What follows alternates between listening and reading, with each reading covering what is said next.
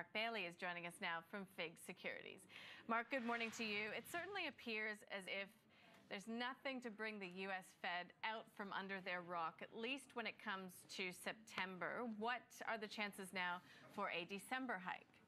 Yeah, good morning, Nadine. As you kind of summarised there, lots of negative or weaker than expected US data out on Friday. And in terms of that prospect of a hike in December, that's decreased from around about 49% to 41%. So you've got to go all the way out to March 2017 when the market is pricing in a better than 50-50 chance of a Fed hike.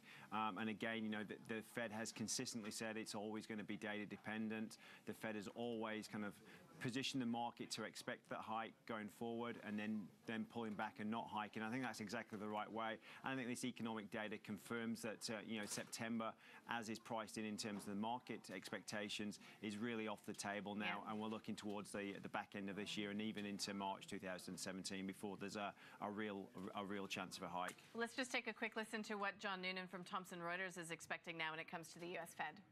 My belief all along was the Fed would find an excuse not to do it.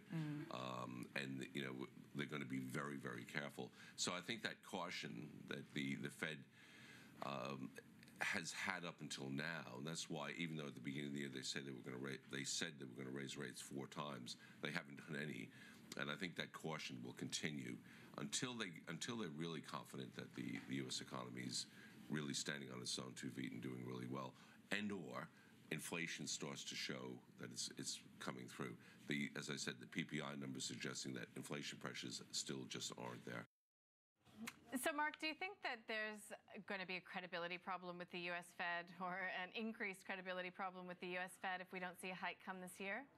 No, I don't, Nadine. And you know, they've, as I said before, they've always said it's going to be data dependent. And in terms of that inflation that John just talked about, we're going to get CPI this week, industrial production, capacity utilisation, which feeds into the GDP figures, leading index. So again, another pretty data-heavy week for the US and the Fed. But I don't think in terms of the credibility, yes, it has been a bit more, I guess, hawkish than the market has expected. But again, as I said before, I think the Fed has done a really good job in terms of positioning that market to expect a hike and then not delivering rather than the other way around, which would really spook the market and investors in particular. So I think it's done a very good job, and I don't think it's got a credibility issue. You know, it's just dependent on the data. Yeah, and when you talk data, I mean, one thing that the U.S. Fed has been very clear about is that while it's not you know, it's obviously making policy for the U.S. economy, it has used these global events as an excuse or a reason not to hike. First was Brexit. Now you sort of get the sense that we need to keep a good eye on China because we had a bunch of weak data last week. Import, export, as well as fixed asset investment, as well as industrial production on Friday. We have the IMF saying that it sees Chinese economic growth could slow to as much as 6% in the next 4 years. So we're definitely on China watch, aren't we? That's right, and to add to that, you had retail sales and very weak credit growth as well. In addition, you know, in terms of that lower for longer theme that we've been talking about for a long time, you know, Chinese 10-year bond yields, they dropped to 2.66%, which I think is the lowest in around about 10 years. And you know that backdrops nicely into the IMF's kind of forecast for Chinese growth of around about 6% over the next few years.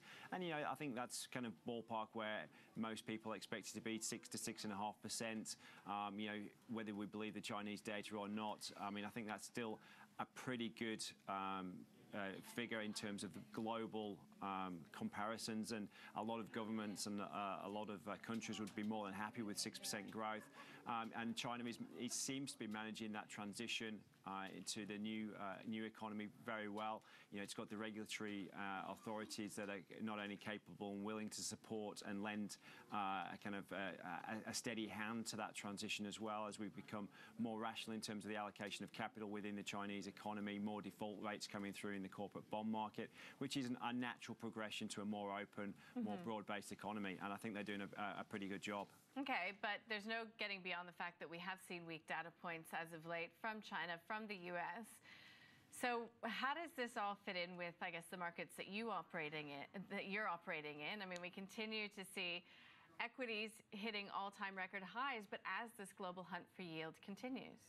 That's right, and I mean I think a really good kind of synopsis of what's actually happening in the bond market is what happened when the Bank of England tried to repurchase some gilts, some longer dated gilts. It couldn't find sufficient demand, and it actually had the first failed kind of tender for bonds since it started QE way back in 2009, because both investors and the banks were unwilling to sell their bonds because there seems to be a scarcity around investors chasing yield, and that's why you're seeing gilt yields hit record lows and record lows in Spanish yields, and generally very low yields around the global economy for sovereign debt, as investors not only chase yield but also a safe haven asset in these times. And that's kind of a huge difference in terms of market outlook from equities, as you say, are hitting all-time highs, and the bond market, which is very conservative and very scared about low growth, low inflation, low inflation coming through in terms of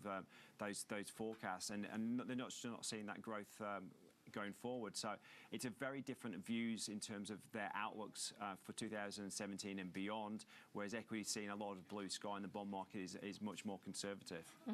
Okay, so as far as events that you're watching this week, what is looming the largest on your horizon as far as its impact likely on global bond markets?